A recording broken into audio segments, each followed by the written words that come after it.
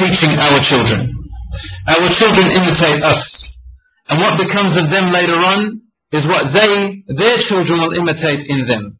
So the first thing is, brothers and sisters, before I speak about the rights of the parents, is that first of all, the onus is on the parents, first and foremost, to create a relationship with their children before they grow up and become what we call independent. As soon as they hit the age of teenagers, we know, and you men know, and you sisters know, how it is. You've been through it. When you became teenagers, especially the men, we begin to develop a slight ego. And if we don't look after it, we like to declare independence. In the past, the daughters remained a little bit more loyal to the family and the parents. And the boy was taught to become independent. In the 21st century we live in, and especially after World War I, the fall of the Khilafah, the last of the Khilafah, which was the Ottoman Empire, whereby the clinging to the deen and its teachings had lost its value, and the kings and sultans and princes and the khulafa begin to think materialistically, thinking about position. People among the Romans and the Byzantines and even at the time of the Mongols, they were invading the Muslim lands while the Muslims were arguing who is better, Ali radiallahu anhu or Muawiyah. Time has changed.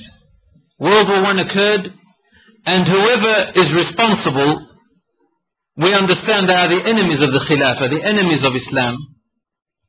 They wanted to break this bond of this Islam which Allah subhanahu wa ta'ala taught us in the Quran once and for all. And the best way they did it was first of all to divide us into nations. I'm coming to the topic inshallah very soon. It's very important to know this. To divide us into nations, calling us nationalities. And they put this love in our hearts as though this is what needs to be done, as though this is normal, to create our own flags, to have an identity separate from anyone else. And we gave names to different countries, different flags, based on our color, and we created our own language. Obviously there were languages before, but we called this language attached to the flag or to the nationality. We think that this is good, but in fact this was one of the plans of dividing. When they did that, and we fell for the trap, what happened? The Muslim families themselves began to divide as well into tribalism. And this is when I said we've returned back to Jahiliyyah. Rasul sallallahu alayhi wa sallam, in his last sermon in Hajj, 3 months before he died, he gave his last sermon to the Muslims and said to them, among the words he said to them were, and leave the practices of Jahiliyyah behind me, for today I step on it, and it is beneath my feet. Do not return striking each other's necks and cutting off the family ties that share the womb. Leave tribalism and nationalism alone behind you. For those who followed it before you, I'm giving you the meaning of what he said. For those who followed it before you were destroyed. It is natina. It is like a stinking carcass. So first they divided us into nations. Then we became into tribal warfare. Then the families themselves begin to divide. The brother with his brother, the brother with his sister. Until you found within one family unit, in the Western culture, unfortunately in the Muslim world, we've taken on this attitude where the boy and the girl grow up to the point where they become teenagers and they feel that they must now leave their parents and run their own course in life, as though the parents have no longer any right towards their children, because now they're adults. And the West placed a number, an age. They said 18, or in some countries 19 or whatever it is, but 18 in general. When you become 18 you're an adult, boy and girl. Again, they placed an age. They didn't just stop with nationalism and independence. They placed an age. When you're 18, then you are completely independent. And what does it mean? It means that they can drive. I don't know how it is in Sri Lanka, but in Australia, the Western world, you can drive and now you can buy liquor and drink alcohol. And that you'll be imprisoned, and that if you go with a partner who is under 18, it's considered pedophilia, and all these things begin to apply to that individual. Telling the boy and the girl when you're 18, you've got to now detach yourself from the family unit in an indirect manner. And this is exactly what is happening. I recall, wallahi, I remember when I was about 21 years old, we had a neighbor, an Australian neighbor, but these were what we call Anglican background. So they came from Britain, and there's something like 7th or 8th generation Australians. We call them the white collar Australians, the original rednecks, if you like. They're the original people who came into Australia at the time of the Aborigines with Captain Cook. I don't know if you know the history behind it. But there was a mother who was our neighbor. She asked me, how old are you? I said, I'm 21. She said, oof, and you're still living with your parents? I said, of course. She said, as soon as my son hit 19, I wanted him out. I asked, but why? She said, that's it, he can go on along with his life. I'm not going to sit there looking after him even after when he's 19. It's a burden. I can't stand having him in my home. I said, it's amazing. In our culture, it's very different, quite the opposite. Our parents look after us and care for us from when we are born until we hit this age, when we are able to look after ourselves. And now we have to repay them. Instead of them looking after me, now it's my turn. So I live with them to look after them. And I share in the expenses, and I cater for them, and so on and so forth. Somehow it didn't register in her head. I don't know. She said, oh, I can't stand it. My son's out. And it reminded me of one of the... I'm not talking about these particular Australians. She was a very nice lady, actually. Good character in every other way. But this concept, this character, reminded me of one of those Discovery channels about the animal kingdom. About the crocodile, the reptiles. The crocodile lays its eggs, and the only thing it does is that it puts some dirt on the eggs and goes off, the mother. It doesn't know who its husband is. Doesn't know, doesn't care, and the crocodile's gone. The eggs have to hatch, and it's up to them, survival of the fittest. They hatch, and they've got to survive. If you survive, you survive. If you don't, oh, bad luck. It's your life, not mine. It also reminded me of the ayah in Surah Al-Ankabut, where Allah subhanahu wa ta'ala says, مثل الذين اتخذوا من دون الله أولياء كمثل العنكبوت اتخذت بيتا وإن أوهن البيوت لبيت العنكبوت لو كانوا يعلمون. Allah says, the example or the similitude, the analogy of those who take as authority figures, as those who govern their affairs, who tell them how to live their lives, those who take these as their governors of their lives, whether it be idols, whether it be government of a particular sort, whether it be a people, a civilization other than the Islamic one, who allow them to govern how they live in their homes and outside, and in their hearts, and how they think in their ideology, are like the spider. The spider who creates for itself a family, a bait, a house. And verily, indeed, the home of the spider is among the most weakest. لو كانوا يعلمون, if only they knew. Past scholars, when they went into the tafsir of this ayah, they were thinking of the web of the spider itself. The web. They said, well, by looking at the web, we can see that the threads of the web are the weakest. The easy breeze, just a simple breeze, can make this web come apart. You touch it, it's gone. Those are the past scholars. Contemporary scholars, they said, but Allah subhanahu wa ta'ala explains at the end of it, says, لَوْ كَانُوا يَعْلَمُونَ, if only they knew.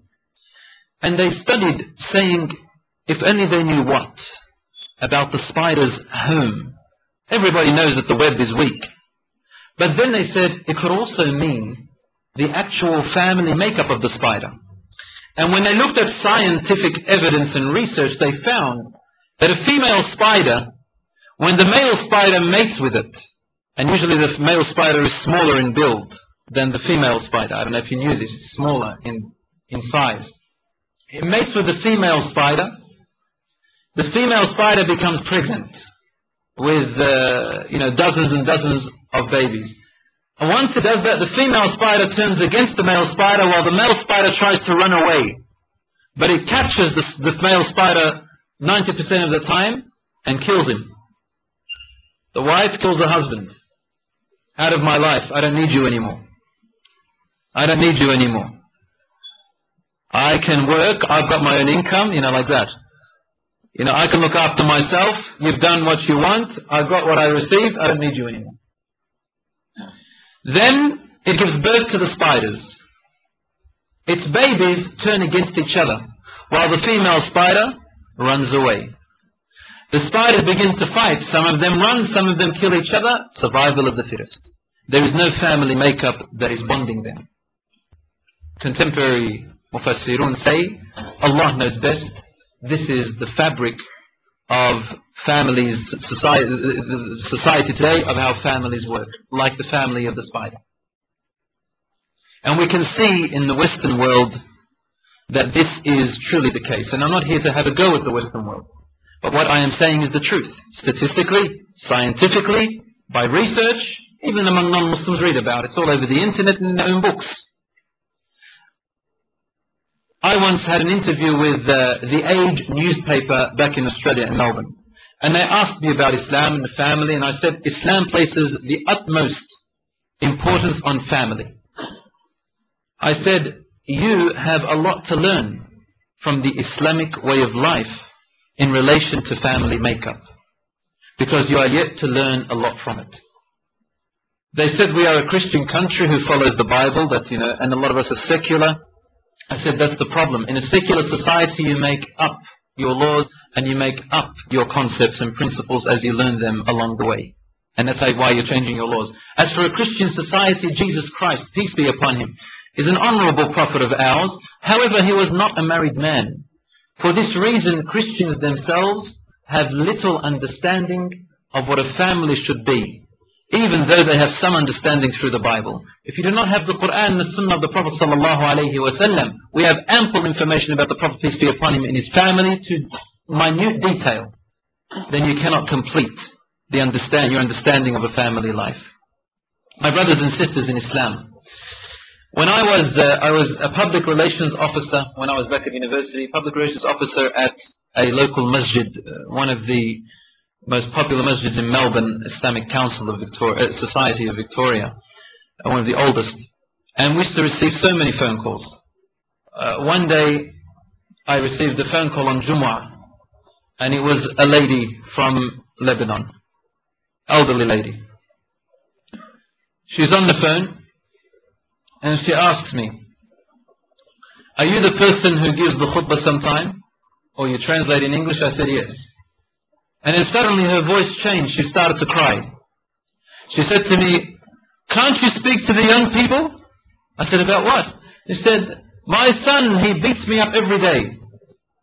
Last night he put me on the floor and he trampled on me. He stepped on my back. And what am I saying to him? Because he asked me for money and I wouldn't give him money, and I know that he's going using on drugs. I know that he's going out and doing things. I don't want harm to come to him, but when I don't give him money, he starts to beat me up. This is not the first time I hear these. But Rasul sallallahu alayhi wa sallam told us about one of the signs of the last hour, is that children who grow up will begin to beat their own parents.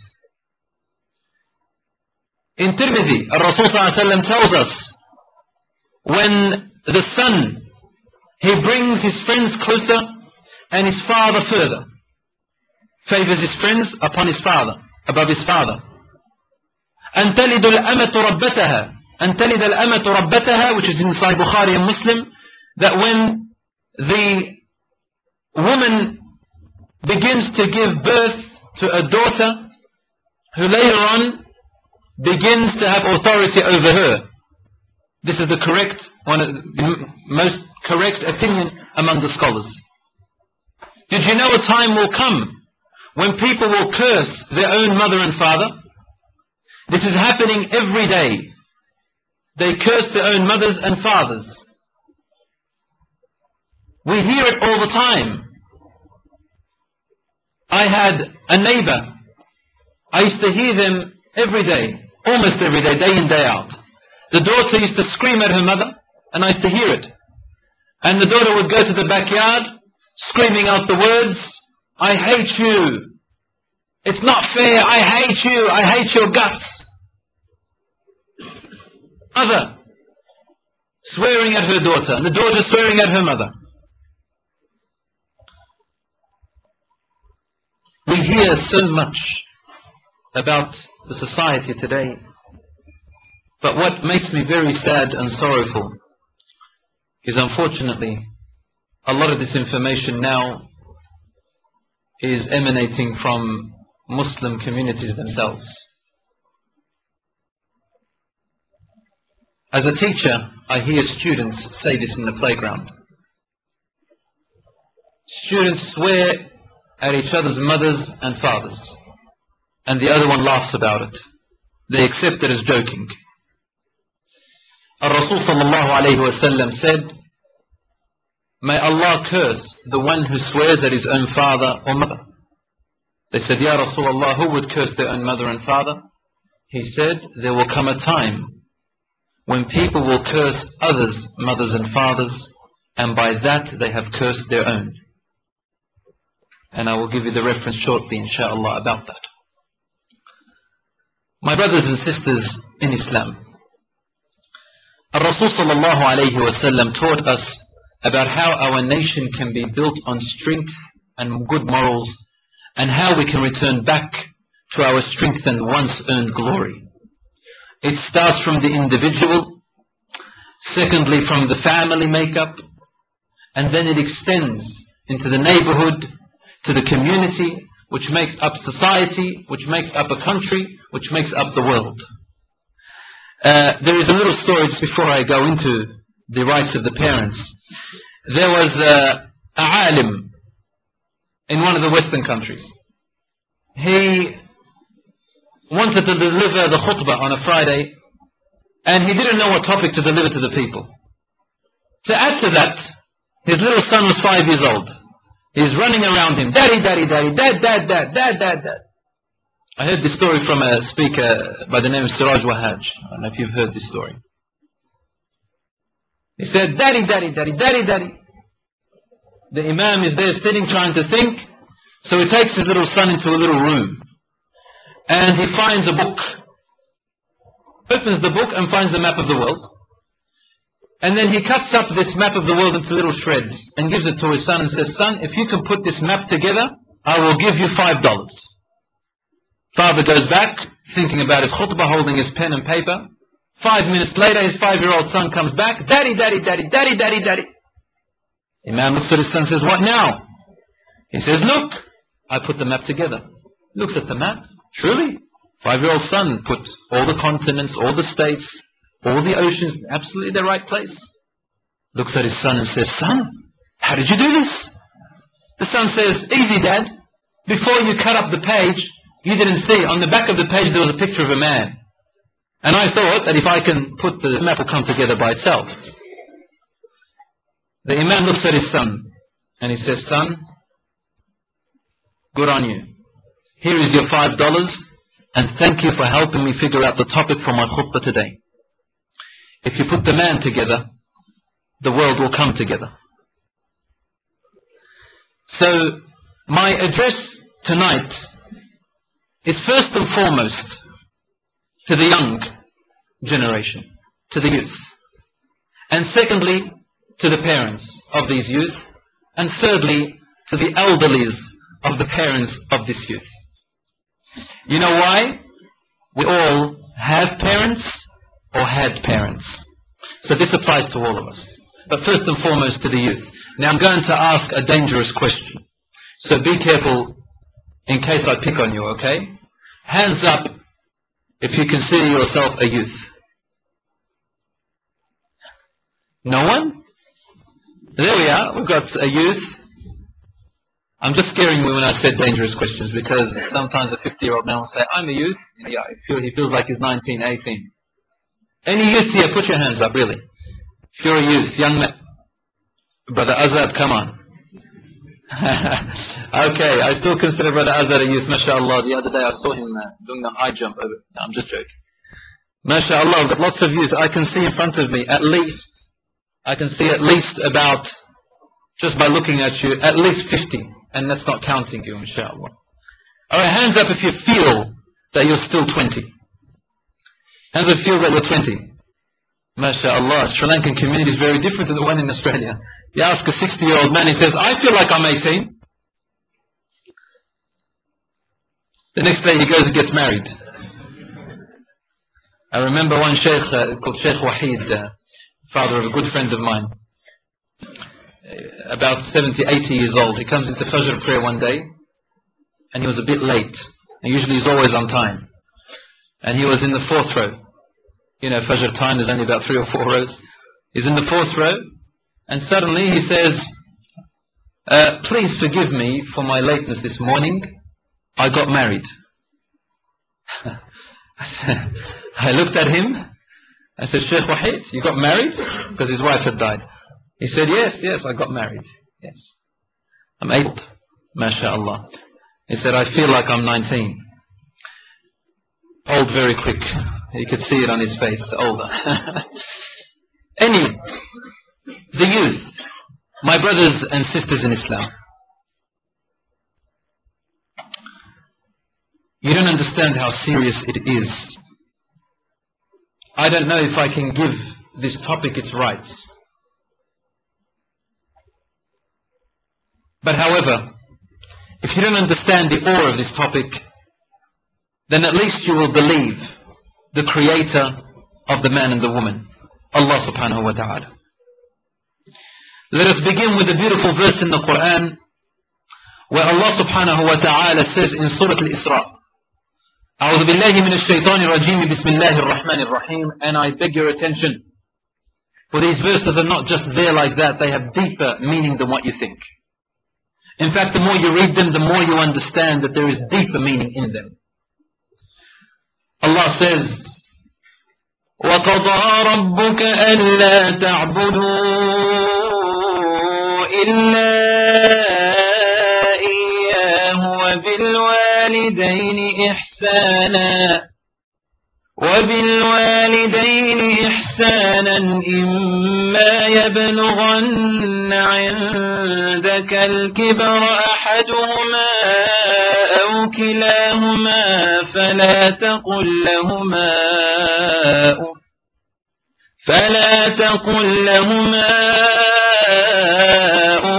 وَلَا تَنْهَرْهُمَا وَقُل لَّهُمَا قَوْلًا كَرِيمًا واخفض لهما جناح الذل من الرحمة وقل رب ارحمهما كما ربياني صغيرا. Allah says, and your Lord has strictly commanded you that you worship none other but Him. That you worship none other but Him. And to be absolutely good towards your parents. Ihsan. Ihsan means more than just good. It means to exert absolute goodness even at times when you are struggling and don't feel like doing it. Continue. No matter how old they become in age, if you live and they live to the time when you see them grow old and frail, then never in all these years dare to even be bad to them, as little as pronouncing a sound of uff towards them. Don't even say uff towards them. And do not talk to them harshly. تنهرهما. Do not talk to them in a rough manner, in a harsh tone. Allah is not even saying the words, He's saying the tone, the sound of your voice. Don't even talk with a harsh tone, a rough tone. وَقُلْ لَهُمَا قَوْلًا كَرِيمًا. But remember, always choose the most generous and beautiful words to say to them. And lower the wing of humility towards them out of mercy. Out of what? Mercy, mercy. Not respect, not kindness, but mercy. Because the word rahmah has deeper meaning than kindness and respect. And say, O my Lord,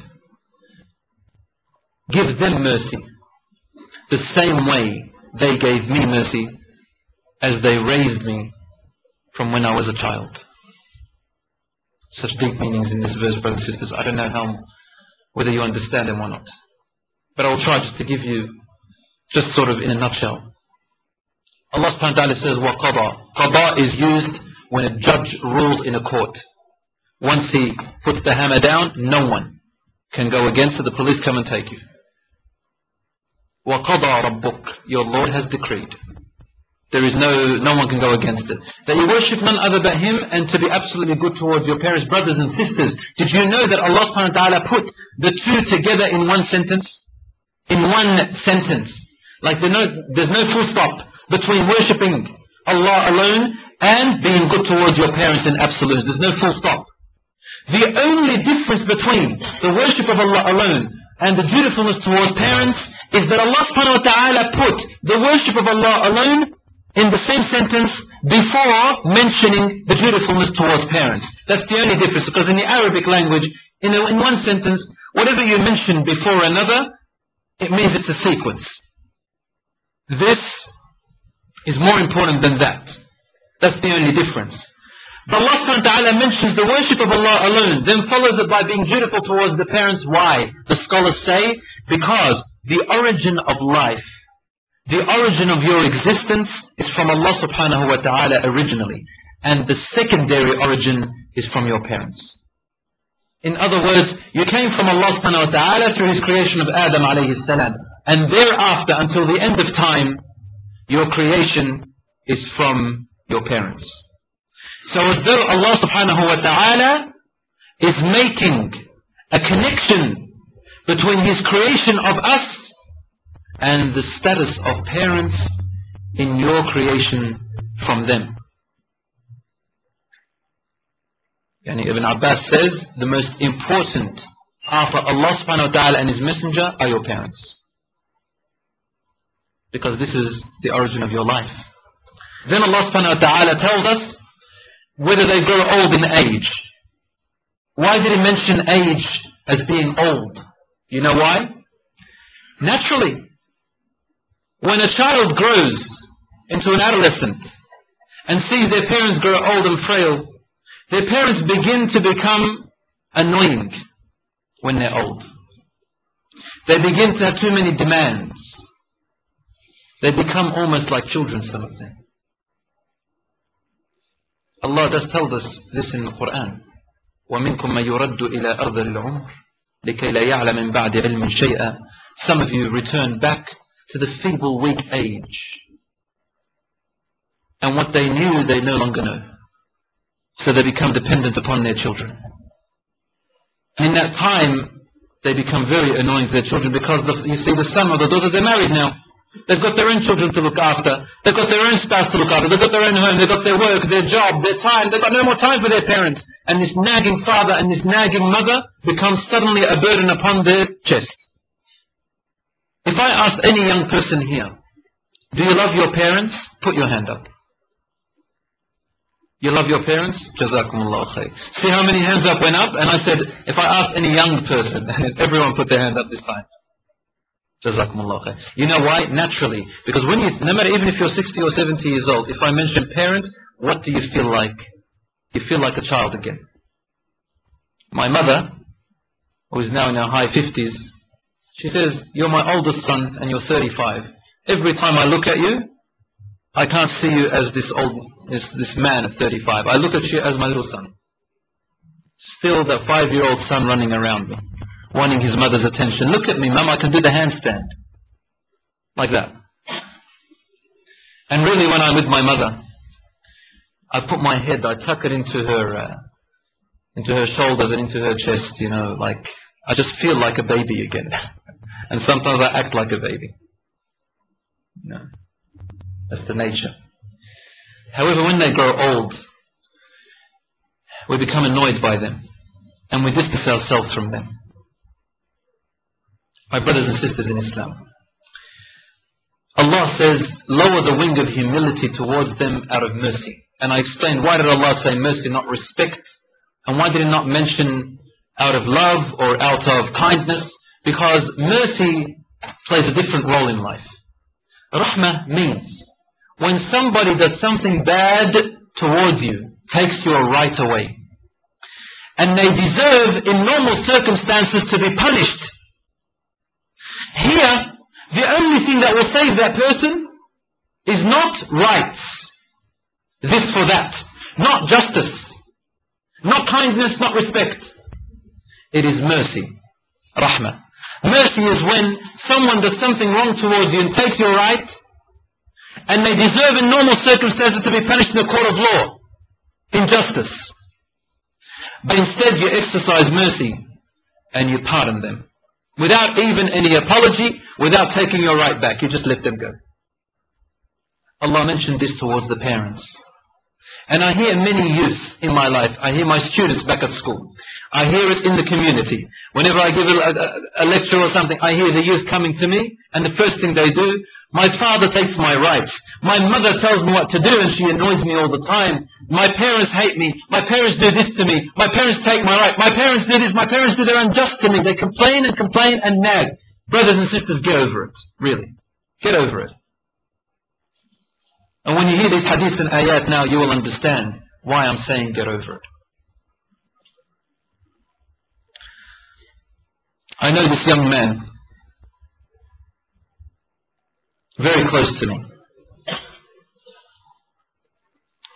One day his friends gave him 2 dogs as pets.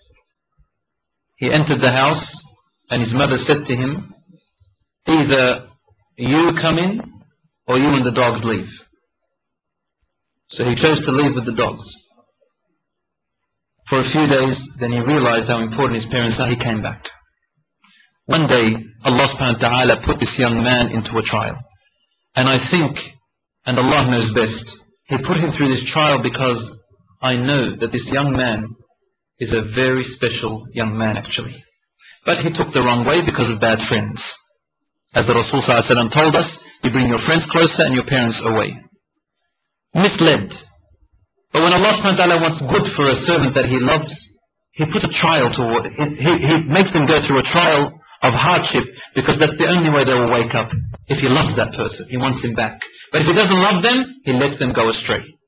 This young man was being put through a very, very strenuous trial. Through this trial, he was imprisoned for 1.5 years. No one, he realized, could equate to his mother and father. Everyone abandoned him, except his mother and father. It was through this trial, this young man not only returned back to his Lord,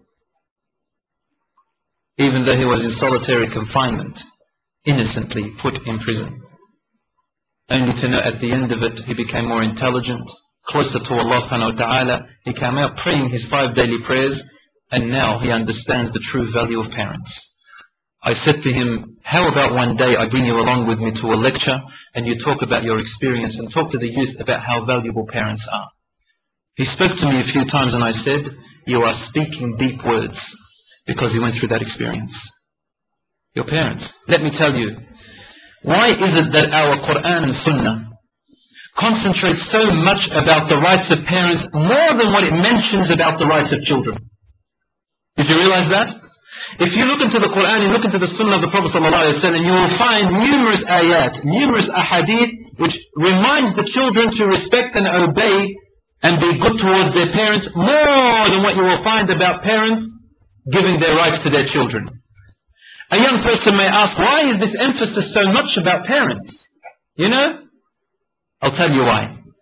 Because Allah created the parents with an instinctive nature. They can't help it. An instinctive nature to love their children. They will put their lives at stake for their children. They will sacrifice everything they have for their children. Even when they're angry at their children and they ground them or punish them, it is only because of their intense love for them, because they don't want them to fall. Especially the mother. Especially the mother, especially the mother, and then the father. Except in very isolated situations. The mother and the father will give everything they have for their children. And let me ask you a question. I'm not talking Quran and Sunnah now, I'm talking natural ways. You see, when the Quran and Sunnah doesn't talk about something too much, it means it's a very natural thing. You know, when something's very natural, you don't need to talk about it too much. You know, it's the norm. I'll ask you a question. Hands up if you are a parent. Hands up all the parents. I can see the shadow of the sister, so if you can put your hand up, I can see the shadow of your arms. If you are yes, mashallah. You are a parent.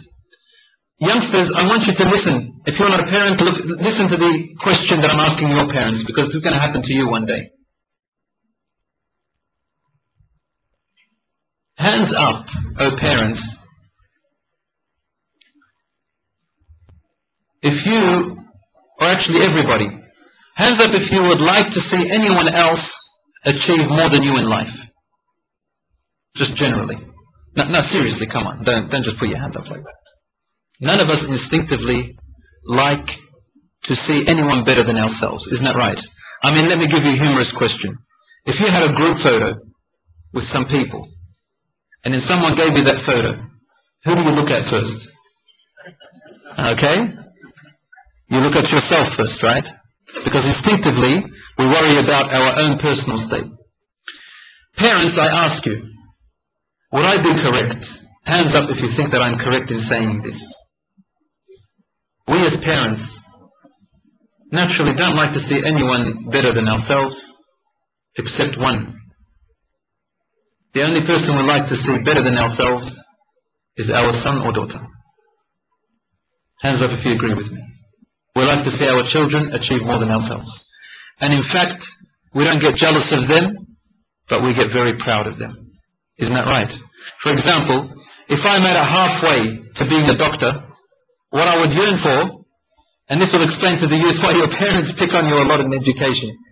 I would love to see my son achieve what I didn't achieve, to become that doctor. If I didn't become the alim that I also always imagined, I would love to see my son even becoming more than that. And I've already burdened my son trying to put in his head now, what do you want to become? He said, I don't know. So you want to become a doctor? Yeah. You want to become an alim? Yes, doctor and alim. Highest, you know. Doctor and alim in both worlds. We put this into our children because we want to see them achieve more than us. SubhanAllah, it's instinctive in the parents to want the best for their children. However, the opposite is not true. The children can never love their parents as much as what the parents love their children. And in fact, there comes a time where that love becomes even less, and that's when you get married and when you have children of your own. Your focus becomes on your children and your wife or your husband. More so for the men. But guess what's happening to their grandparents? When you have children, the grandparents, it will be as though they are living their life again, as if you are born again. We have a saying in Lebanese, says there is nothing more valuable than the child except the child of the child. That's why grandparents, when you keep your children with their grandparents, they become very spoiled.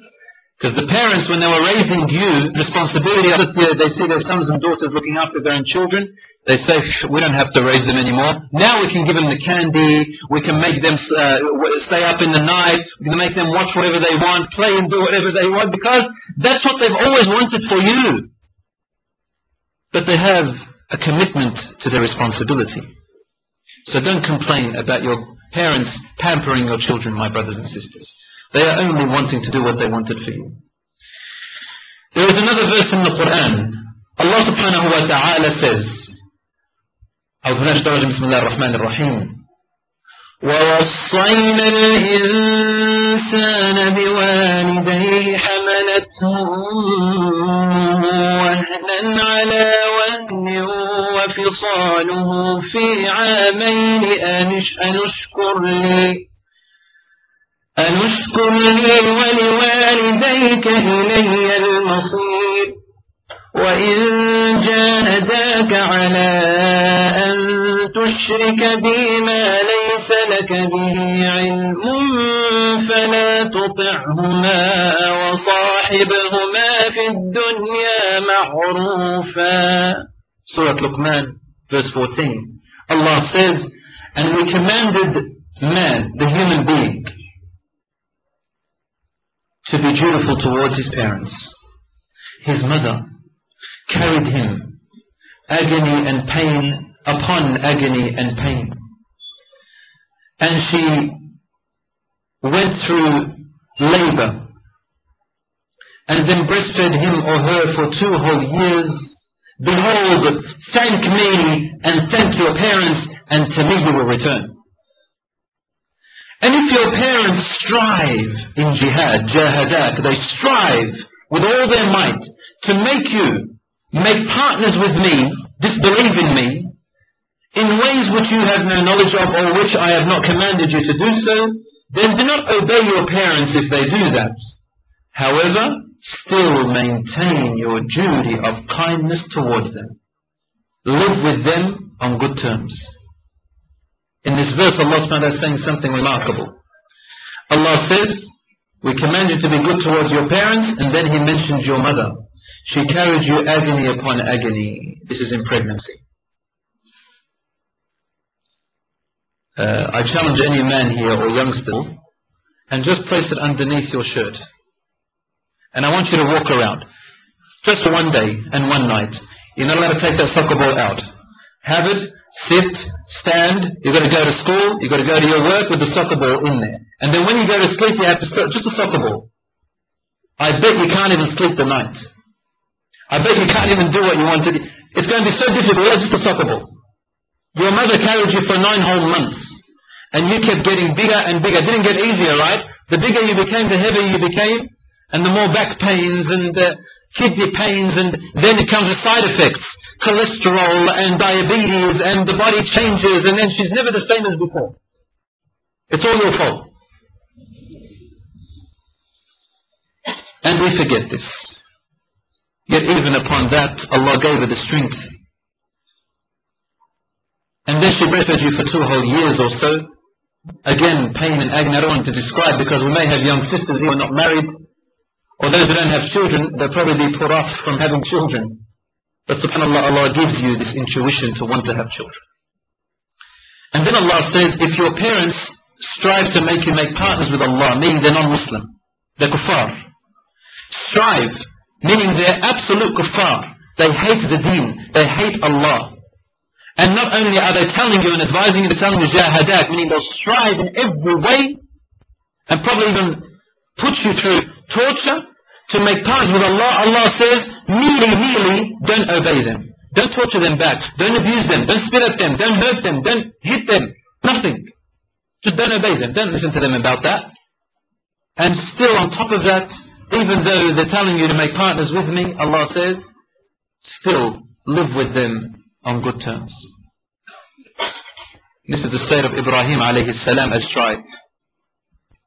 Ibrahim alayhi salam maintained making dua for his father until his father died, and even after that, until Allah subhanahu wa ta'ala sent down a verse telling him, you're not allowed to make dua for your father to put him in paradise or forgiveness if he has chosen to die as a disbeliever. This was his choice. Now it is my right.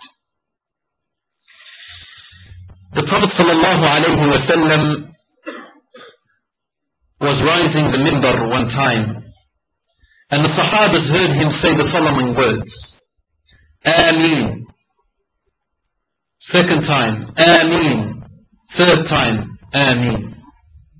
When he finished, the Sahabas asked him, Ya Rasulullah, what is the wisdom behind you saying Ameen, Ameen, Ameen? And by the way, realize that the Sahabas never asked the Prophet ﷺ why. Rather they said, Mal hikmah. What is the wisdom behind it? Or the likes. And that's why I tell the youngsters, when you want to ask your parents a question, never ask them by saying, why did you do that? Why did you do this? Why did you... Don't say why. Why is actually a rude word. But rather ask them, father, mother, what's the lesson behind what you did? What's the wisdom behind that? So they said, what is the wisdom behind you saying, Ameen, Ameen, Ya Rasulullah? Oh, we heard you saying, Ameen, Ameen, Ya Rasulullah. Benefit us. He said, Jibreel alayhi salam came to me and said, may his nose be rubbed in dust. Whoever approaches Ramadan and Ramadan is finished and still their sins are not forgiven. I said, Ameen. Then he said to me, may his nose be rubbed in dust, meaning may he be disgraced. Whoever hears my name being mentioned and doesn't send salutations upon me. Sallallahu alayhi wa sallam. I said, Ameen. And then he said, Jibreel making a dua against these people. He said, may his nose be rubbed in dust, in other words, be disgraced. Whoever reaches their parents in old age and still they did not be the cause for him or her entering paradise. I said, Ameen. You know what that means? It means one of the greatest opportunities of you entering paradise is your parents reaching old age while you are still living with them, or they are still living while you are around, and they die, and they still could not make you enter paradise, meaning they died displeased with you. And this was the greatest opportunity for you to enter paradise because of them. You know, it's like someone bringing a pot of gold and placing it in your bedroom and says to you, it's yours. All you have to do is take it. And it's in front of you, and you say, I don't want it. I don't want it. So, in other words, may his nose be rubbed in dust. In other words, what a great loser this person is after having that opportunity. And this hadith occurs in Tuhfat al-Ahwad, and there is a similar hadith like it, where the Prophet ﷺ repeated it 3 times, said how disgraceful they are, disgraced they are, disgraced they are, whoever. And the Sahaba said, who, Ya Rasulullah, who? We beg of you, who? He said, the one who reaches his parents in old age, and still he cannot enter paradise. And this hadith is in Sahih Muslim. The Prophet ﷺ said, he who is pleased to have his provision increased. You want to get wealthy? You want to have land? You want to have many houses? You want to be happy? Luxurious in life? He who wants this to be increased in his lifetime and his lifespan be extended, meaning you want to live longer and healthy and happy, then let him keep relations with relatives and kinship. Kinship means ar-rahim, which is the womb that resides in the mother. Meaning everyone who is connected to the mother or the father, keep their relationships. And your parents are the first of them. Narrated in Sahih al-Bukhari and Riyadh al-Salihin. Allah subhanahu wa ta'ala says in the Quran, يا أيها الناس اتقوا ربكم الذي خلقكم من نفس واحدة وخلق منها زوجها وبث منهما رجالا كثيرا ونساء واتقوا الله الذي تساءلون به والأرحام إن الله كان عليكم رقيبا. Which means, O people, protect yourselves from the displeasure of your Lord, the one who created you from a single soul, and he made from this single soul its spouse, and made from them many nations and tribes, many men and many women, and fear your Lord, the one who will question you in relation to the womb and the relatives of the womb of your mothers. Allah is watching over you in every action you are doing. When Allah subhanahu wa ta'ala created the creation, this hadith is in Bukhari and Muslim, He created the womb. And the womb complained to Allah subhanahu wa ta'ala saying, Oh my Lord, I fear that people will cut me off. Then Allah said to the womb, will it satisfy you if I disconnect from myself anyone who disconnects you, and whoever connects you, I will connect them to myself. And the woman said, I am satisfied, my Lord. Allah said, then let it be for you. In other words, if you want to be connected to Allah, then it's through your parents. It is not enough for a person to be praying and fasting and going to Hajj tens of times and giving da'wah out there to every person and people converting on their hands into Islam and then going out into jihad and then donating everything they have and they die even on the battlefield in the best of ways while their parents are displeased with them. You will not enter Jannah. You will not enter Jannah, my brother and sister. A man came to the Prophet ﷺ and said, Ya Rasulullah, I want to go on jihad with you. I want to sacrifice my life. It was a voluntary jihad. And the Prophet ﷺ asked him, Alaka do you have a mother? He said, yes, she is old in age. He said, who's looking after her? He said, I'm her only son. He said, Burraha, go and be dutiful towards her. Is it Jannah that you are seeking through this jihad? He said, yes, Ya Rasulullah. He said, Falzam qadamayha. Go and serve her feet, for there is paradise. Now, unless it's compulsory jihad, it's a different story. My brothers and sisters in Islam, Rasul sallallahu alayhi wa sallam said in a hadith which is narrated in At-Tabarani, 3 acts will render one's deeds useless. Shirk, violating parents' rights, and fleeing from the battlefield. Shirk, violating their parents' rights, and fleeing from the battlefield. Al-Hasan al-Basri, one of the tabi'een, said, to be dutiful towards the parents, which is called in Arabic birr al-walidain. He says, birr towards parents means obeying their orders except in that which Allah has forbidden. In contrast, uquq, which means disobedience to the parents, means neglecting the parents and withholding one's kindness from them. Narrated in Dar al-Qutni. How many young people hold their kindness from their parents? How many young people, when it comes to the parents, mother gets up and says, son, take me to the doctors.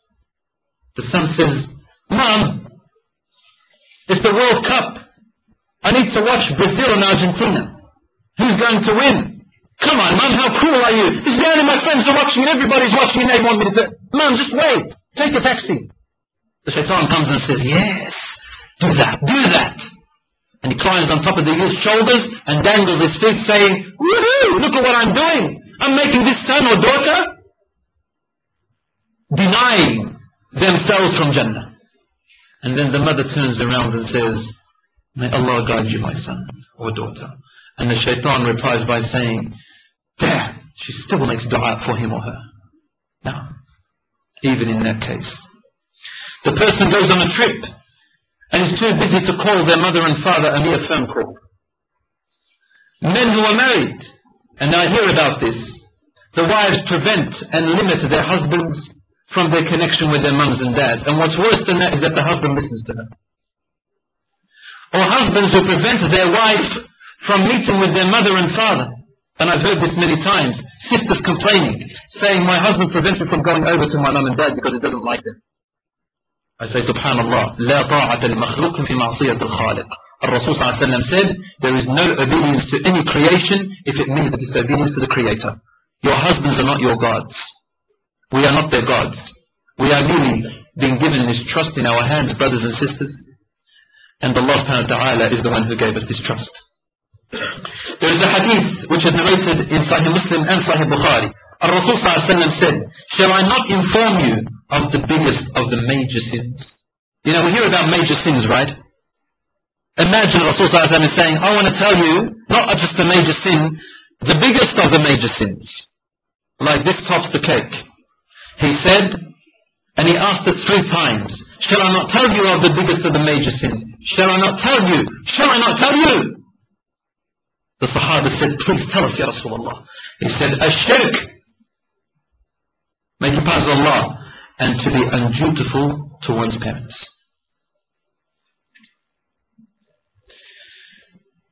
Some people have a problem when they have non-Muslim parents. I've been asked a question, how do I show my obedience to them when they are non-Muslim?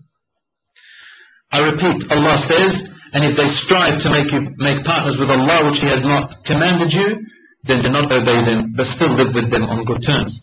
Al-Rasul ﷺ, there was Asma bint Abu Bakr. She said, Ya Rasulullah, my mother has come to visit me for some purpose, and her mother was still an idolater. Should I uphold ties of kinship with her? And he said, yes, uphold ties of kinship with your mother. Sahih al-Bukhari. You can never, my dear brothers and sisters, repay your parents for their hardship.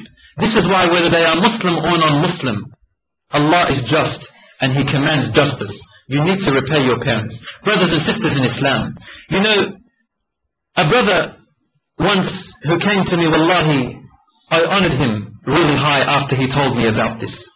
He says, brother, I got married. And my parents mistreated me in my marriage. They didn't like my wife. And my wife began to hold a grudge towards my parents. Because of that grudge, she felt that my parents were stepping on me. You know, she kept saying to me, why do you keep listening to them and going over and doing what they want? You're being stepped on. This brother of mine, I asked him, what did you do about it? He said, of course I didn't listen to my wife about this. I said, did you still treat your wife with justice and care? He said, yes. I said, good. I said to him, what did you do towards your parents? He said, I maintained my ties with them, even though it looked like they were mistreating me. I said, well, how did they mistreat you? He said, they don't call me, they don't ask about me, they ask about my siblings more, and they don't come to see me very often. I have to always go to them. I said, good. You maintain that. For they don't even have any obligation whatsoever to come to visit you or call you. In fact, if they never called you again and never visited you ever or even mentioned you, you still owe them. For in all those years that you were raised with them, what did you give them back? How could you even equal what they have given you? You owe them already. You're in debt. You're in debt.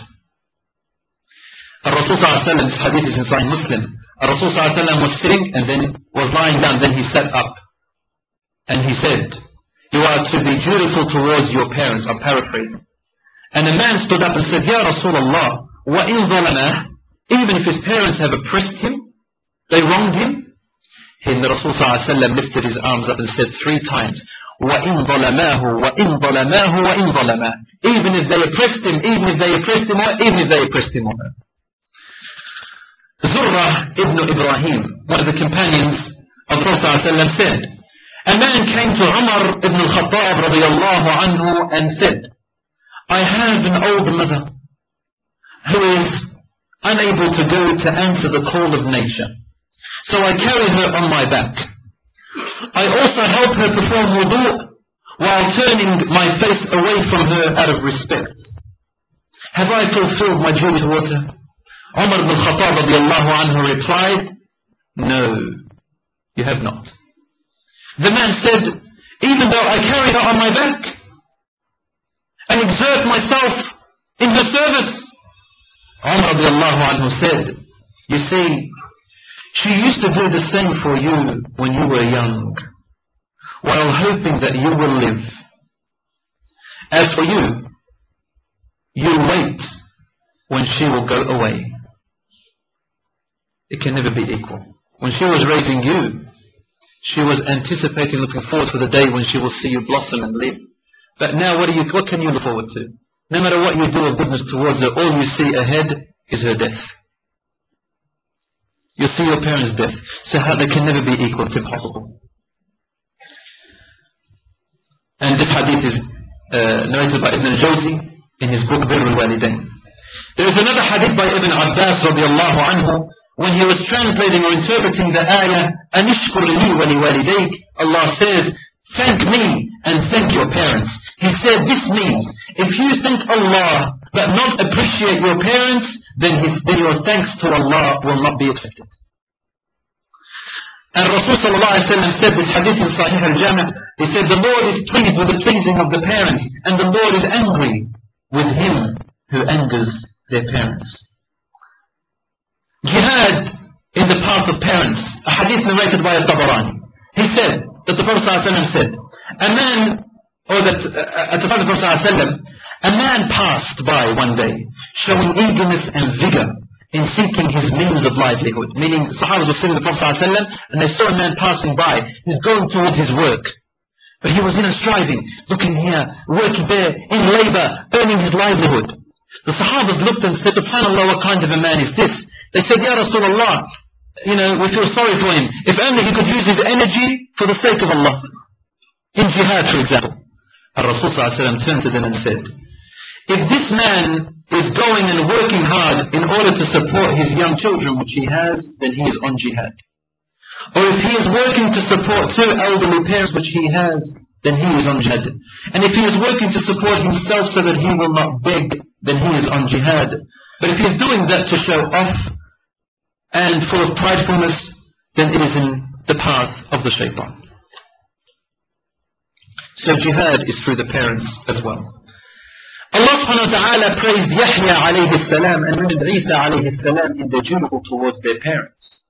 In the hadith, Rasul ﷺ said in Sahih Bukhari and Sahih Muslim, when a man came to him and said, Ya Rasulullah, and you all know this hadith, he said, Ya Rasulullah, Man ahaqqu an-nari bi suhbati? Who are all the people has the most right of my companionship towards them? Rasul and my service, Rasul ﷺ replied, Ummuk, your mother. He asked, Thumma man? Then who? He said, your mother. He said, Thumma man? Then who, Ya Rasulullah? He said, I say your mother. قال ثم من? He said, who then? قال ثم أباك. Then your father. A lot of people ask this question, how can this be? Why? Ibn Hajar rahmatullahi alayhi comments by saying, this is because the mother goes through three stages which the father can never go through. Number one, she goes through the first stage of pregnancy. This is number one. The second stage is delivery, the labor. And then third stage is breastfeeding. And each one of these stages the father could never go through. This is why the Prophet ﷺ said, your mother, your mother, your mother, then your father. The father then comes into the stage of assisting the mother, and the mother assisting the father in raising him. Also, in the Sharia, if the father goes poor, and the son is able to help, then he must spend on his mother in precedence over his father. This is what this hadith means as well. My brothers and sisters in Islam, now I go to the etiquettes and manners of how we must treat our parents in our daily life. My brothers and sisters, listen carefully. There is a story about Abu Hurairah radiyallahu anhu. He says, I was walking one time and then I saw one of the companions of the Prophet ﷺ by the name of Abu Ghassan al-Dabi. I saw him walking in front of an elderly man. He was walking, and this young man was walking in front of an elderly man on their way. I came up to this man, Abu Ghassan, and I asked him, and they were in Madinah al-Munawwarah. I said, who is that elderly man walking behind you, Abu Ghassan? And Abu Ghassan replied by saying, that's my father. Abu Hurairah then stopped him and said the following words. He said, Ya Abu Ghassan, you have missed correctness and you have contradicted the sunnah of the Prophet ﷺ. Do not walk in front of your father, only behind him or on his right side when he walks. And do not let anyone separate between you and him while you are walking. Do not take a bone that has meat on it to eat it, which your father has looked at, for he might have wanted that bone of the meat to eat it himself. Do not look straight at your father towards his eyes in sharpness. Do not sit until he sits, and do not sleep at home until he goes to sleep first, because maybe he will need something from you. Now this is the ideal character towards our fathers and mothers. This hadith is narrated in Al-Tabarani. Some youngsters today who don't understand the value of their parents until they become parents themselves, and then they realize when it's too late. When it's too late. What do? When they are sitting on the table or on the ma'idah when they're eating, I want to show you of ways that they disobey their parents and they don't realize, with this Western influence and other influences. If their mother and father ask them to do something which they don't like or too lazy to do, and the son or daughter is thinking of going on their PlayStation or their Wii game, or they've got someone to chat to on Facebook, they've got something very important, what are they going to say? Hey, what are you doing today? Did you listen to that last music clip? Is that what you're doing tomorrow? Can I come with you? What do they say? Shabab mashghuluna bila muhimma, as the scholars say. Young people, busy without any duty. What are they busy about? I dyed my hair today blonde. I want to show you. Here, click. Did you get it on Facebook? Look. Do you like it? Ooh, that's really good. OMG.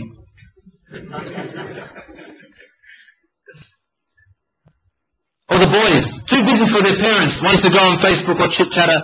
We used to have MSN, but now it's died out, right? This is for the youngsters. Now they're coming up and saying, hey, did you meet her? Tell me. What did you talk about? Are you going to go on another date with her? Our youngsters have got several hats now, unfortunately. In the past, our parents used to be afraid when their children, when we used to go out into the streets. They used to think, where are they going? Who are they walking around with? So when we're at home, they feel safe. Today, unfortunately, with great sorrow, it has become opposite. The children sitting at home in their own bedroom, and they are worse off in what they are doing on the internet than them being outside. They are exploring everything and doing everything in their own bedroom. For me, this is something abnormal. For me, a child is meant to be outside playing, man. What is a child doing inside their bedroom? We used to ground the children by saying, go to your bedroom. Go to your room. And they say, I don't want to go to the room, my friends are waiting. Now, we have to ground them by saying, go outside and play. The child says, I don't want to play, come on, I want to sit inside the bedroom. Why do you want to sit inside the bedroom? You find they've got their own internet and laptop. I advise you parents, and I know that the youngsters are going to hate me for this. I don't care, hate me. Alright? Hate me because I'm going to say it in your face. Parents, never leave the internet or the computer in their bedroom. Don't buy them one to keep for themselves. Always keep it out in the lounge where everybody can see. Keep it on the table and turn it around so that even guests can see it. Everyone. Establish a bit of trust with them. Give them your password for one of your accounts, but make your private accounts with a separate password so that you can establish trust between them. We're going to talk about that inshallah in 2 days about youth culture. But anyway, children, they're sitting on the table and they don't like what their parents are asking them. So they bring a cup and they're drinking it. Parents ask them, son, can you please take out the rubbish? Bam! They slam the cup on the table. Or they get up and they listen to their parents, but the way they go is like this. They stamp their feet. After doing what they do, the mum and dad say, Allah yud'alek. May Allah subhanahu wa ta'ala be pleased with you, son or daughter. And they go ahead when the mum and dad say these things. So spoiled. They go into their room and slam the door. Or they look at their parents sharply. You have disobeyed them. Or they, what do? They shrivel their lips like that. And they breathe heavily. Why can't you ask my sister? How come I always have to do this? How come we have to do everything? Why can't the boys do the dishes sometimes? Always me. Oh, and the poor parent is sitting there, then the mother ends up going up and doing the dishes and vacuuming and doing, while the children are fighting. Allahu Akbar. You should be racing each other towards that. There is paradise. There is paradise. Sometimes they go far out. Allah subhanahu wa ta'ala did not say in the Quran, don't even say far out to them. He said, don't even say uff. Al-Rasul sallallahu alayhi wa sallam says, which is narrated by Ibn Abbas, he says, if there was in the Arabic language a word that was more inconspicuous, more subtle, more simpler, more less in meaning than uff, Allah would have mentioned it in the Quran. Uff. Far out is worse. Oh my God is double worse. How can you say, oh my God, when God told you, obey them? And you say, oh my God, who are you really disobeying here? Your God or your parents? Allah. So these are worse than that. Rasul sallallahu alayhi wa sallam in Sahih Bukhari, Abdullah ibn Amr ibn al-As says, a man came to the Prophet sallallahu alayhi wa sallam to give him allegiance, saying, I have come to give my bay'ah, my allegiance, to perform hijrah to Medina. In hijrah, we all know how important that is.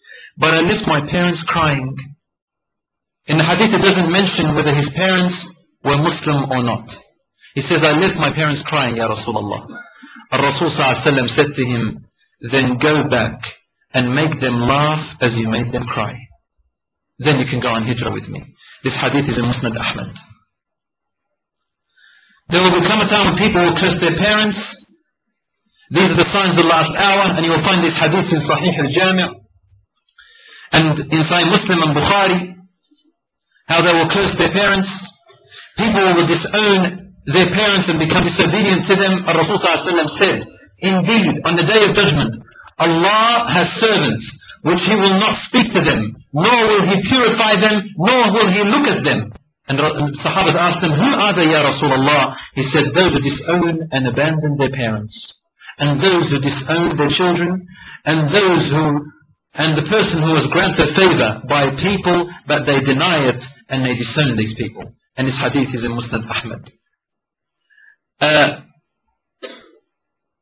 Cutting off your parents is the worst of sin, and cutting off their relatives and friends is also a great sin. There is a beautiful story, and I wish if you can give me 5 more minutes, I just want to end it with this, strength, inshaAllah. And I want to just cover a little bit about when parents died. There was a young man who came to the Prophet sallallahu alaihi wasallam complaining to the Messenger sallallahu alaihi wasallam. He said to him, Ya Rasulullah, my father takes my money. He always asks me for money. Rasul sallallahu alaihi wasallam said, well, call your father. He went to call his father. Jibreel alayhi salam came to the Prophet sallallahu alaihi wasallam in that time. And he said to him, Rasulullah, when the father comes to you, ask him what you want. But ask him this question as well. Ask him, what were you saying in secret on your way here? Father was muttering something which his son couldn't hear. He said, ask him what he was saying. When the father approached the Rasul sallallahu alaihi wasallam and asked him, is it true what your son is saying? The father said, Ya Rasulullah, if you only knew what I'm using his money for anyway. I'm using it to look after his poor auntie. She is left without anybody. Where else am I putting it? Only in places where I have to. Using it towards his family. Because I'm poor. The Prophet sallallahu alaihi wasallam said, look, I want to ask you a question. Tell me about what you were saying in secret when you were coming towards me here. The father looked at the Prophet ﷺ and said, I made some verses of poetry. Rasul ﷺ said, please say them to me. And he said, غذوتك مولودا وعدتك يافعا تعل بما أجني عليك وتنهل إذا ليلة نادتك بالسكم لم أبت بسكمك إلا ساهرا أتململ. Which means, O son, I nourished you when you were a baby. And I looked after you in care as you grew up until you became an adolescent. You lived upon what I worked for and strived and sacrificed in my body and time and wealth, so that you may live healthy. Whenever a night passed you, when you were sick or ill or coughed, I was the first to be up, carrying you and looking upon you with my heart, afraid if an atom or a little breeze would harm you in any way. I could not sleep while seeing you sick until you slept, and then I slept. And then he said, كأني أنا المطروق دونك بالذي طرقت به دوني فعيني تحمل. He said, when I ceased to see you sick, it was as if I was the one who was sick and ill, and so my eyes would always overwhelm with tears, but you never knew. And then he said, فلما بلغت السن والغاية التي إليها مدى ما كنت فيك أؤمل جعلت جزائي غلظة وفظاظة كأنك أنت المنعم المتفضل. He said, and when you finally reached the adulthood, which all my life I was anticipating and looking forward to seeing you become that. I mean, this is all he's doing, right? He's raising and waiting for the day he's going to get married, the day when he will get his qualifications and finish, the day when he will get his skill, the day when he can stand on his feet, the day when he will rejoice. He said, until you reach the day when I have all my life anticipated in my heart to see you reach and rejoice, you gave me a reward, and your reward was harshness and frowniness and mistreatment, as if I am the one who owes you and you owe me nothing. The way you treated me is like what a neighbor would treat his neighbor. I wish that you even gave me that. Al-Rasul ﷺ, he looked up at the father and the father looked at him, and the Prophet ﷺ's beard was soaked with tears. From his emotion, Al-Rasul ﷺ grabbed the boy from his chest. He shook him and said to him, أنت ومالك لأبيك. You and everything you own belongs to your father. This hadith is narrated in Ibn Majah. Today we see children taking their own parents to court because they took their house or their property. Allahu Akbar. And finally, my brothers and sisters in Islam, Rasul ﷺ was asked by a man who came to him, and this hadith is in Sunan Abi Dawood. He asked him, while the companions were sitting there, they said, a man from Banu Salama came to the Prophet ﷺ one day and said, Ya Rasulullah, is there any kindness left that I can do to my parents after they have died? Rasul ﷺ replied, yes, there are 4 things that I can tell you right now. Making dua for Allah to forgive them. Brothers and sisters, don't think that if they've died, that our duty towards them has been cut off. You still have a duty until your death. Making dua for them, for Allah to forgive them until your death. Number 2, to fulfill their promises and their will, which they have left behind. Number 3, to be generous to their friends. If you knew that they had friends, be generous towards them, whether you like them or don't.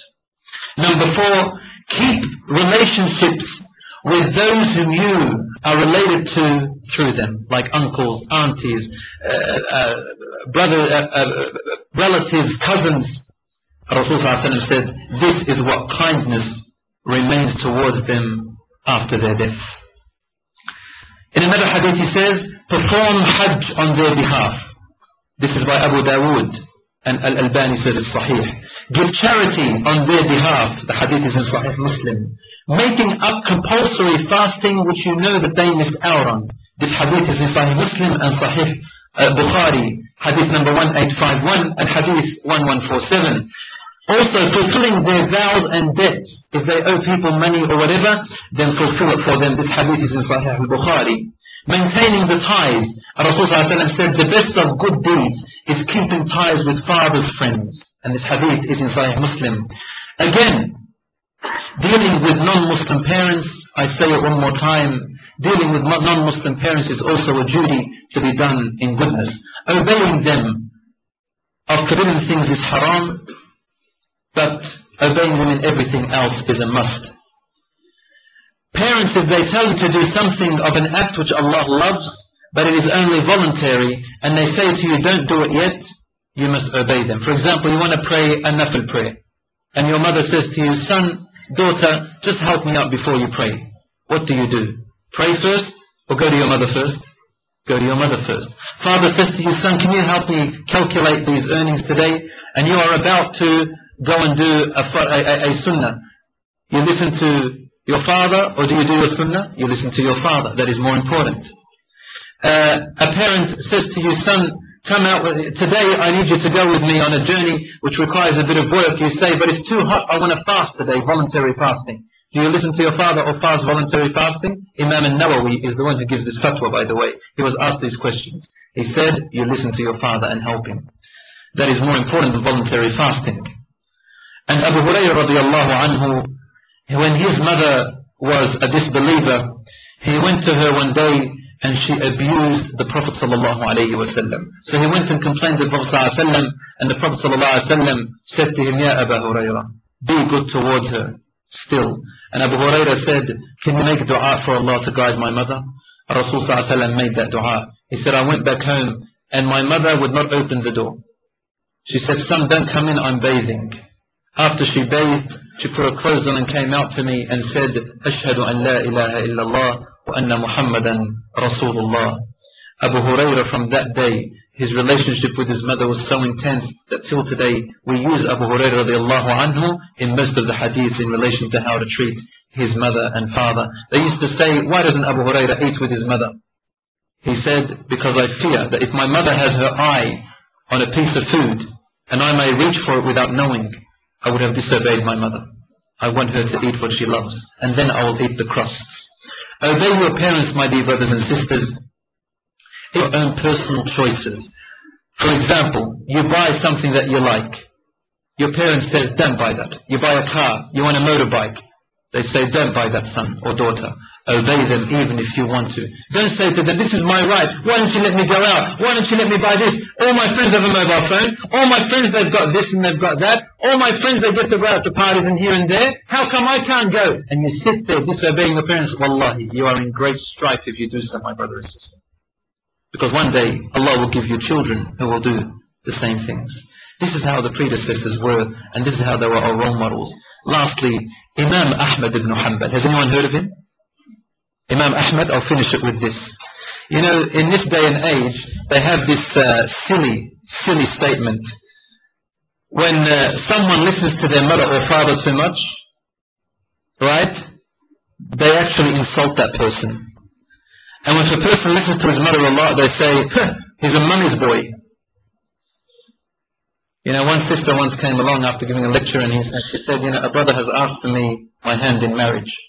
I said, good, who is he? She said, so-and-so. I said, mashallah, he's a great man. She said, but you know, they're saying that he comes from, you know, him and his siblings, they say that they're mummy's boys.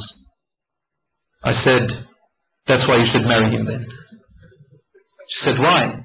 Okay, if he treats his mother that well, then he's going to treat you well. If he treats his sisters well, he's going to treat you well. He's good to females, he's good to women. Imam Ahmad ibn Hanbal, his mother became a widow when she was only 18 or 17 years old. Her son was an orphan, Imam Ahmad. She vowed never to get married in order to raise her son and give him the best education. Imam Ahmad never got married until he was 40 years old. You know why? Because he vowed that he will never replace his mother with anyone or have a distraction so that he can repay what his mother sacrificed.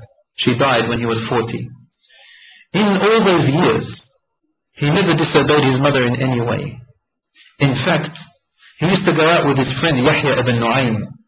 And one day he said to him, let's cross the Tabaraya, the Tigris River. There is a scholar on the other side so we can learn knowledge from. And he was 21 years old. He said to him, no, I can't cross the Tigris River. He said, we're just crossing over, man. You're 21-year-old, we're just seeking knowledge. He said, no, my mother told me never to cross the Tigris River. And many other stories about him. Do we call him a mummy's boy? No. No. For he knows that there, her feet, if he serves them, there lies Jannah. My brothers and sisters, I end it with this. The hadith of the Prophet ﷺ, which is in Bukhari. Your parents are your heaven, or they are your hell.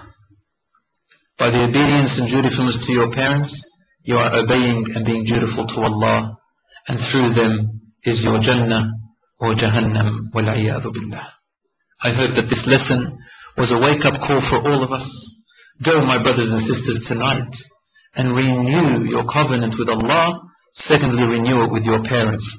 Go down and kiss their feet. Kiss their feet, literally, and say to them, Mum and Dad, forgive me for any time where I was careless towards you. I want paradise, and you are my door towards it. And repent to Allah subhanahu wa ta'ala. May Allah subhanahu wa ta'ala make you among the successful. اللهم اغفر لنا ذنوبنا اللهم اجعل أبوينا سببا لدخولنا الجنة. I ask Allah subhanahu wa ta'ala to forgive our sins and to make our parents one of the causes of us entering paradise. I ask Allah subhanahu wa ta'ala to make us good parents and to give us an offspring who are righteous and comforting to our eyes. I ask Allah subhanahu wa ta'ala to unite this ummah and to return us back to the glory which we once had. هذا وصلى الله على نبينا محمد وعلى آله وصحبه أجمعين والحمد لله رب العالمين. جزاكم الله خير والسلام عليكم ورحمة الله.